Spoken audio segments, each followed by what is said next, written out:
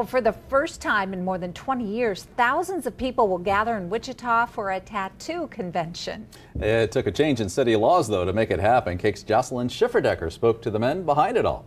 I'm very passionate about tattoos and the art of it.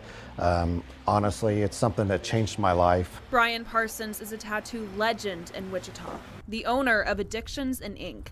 He's been doing tattoos for 25 years, and he has a dream: bringing tattoos to be the mainstream in Wichita. A lot of people would distance themselves amongst people that are heavily tattooed now. Some people don't even bat an eye at it.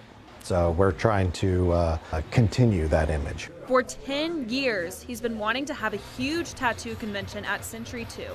He was telling his client and local event coordinator Steve Roseberry about it last August in this very room.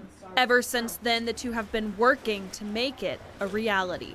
Him and I just, as I was getting tattooed, just started dreaming and brainstorming and bringing this to fruition in our minds. But there was one problem: a city ordinance that bans tattoos in the Central Business District.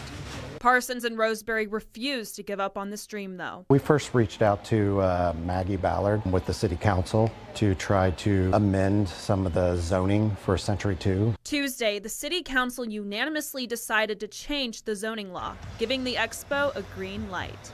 Feels great. Trying to work on this for 10 years. Feels great that it's finally about to happen. The River City Tattoo and Lifestyle Expo is still in the beginning stages, but Parsons and Roseberry can't wait to see their planning come to life. We're going to have a lot of contests on different categories of tattoos. We are going to have tattoo artists working, cosmetologists, barbers, and many other vendors. In Southwest Wichita, Jocelyn Schifferdecker, KAKE News on your side.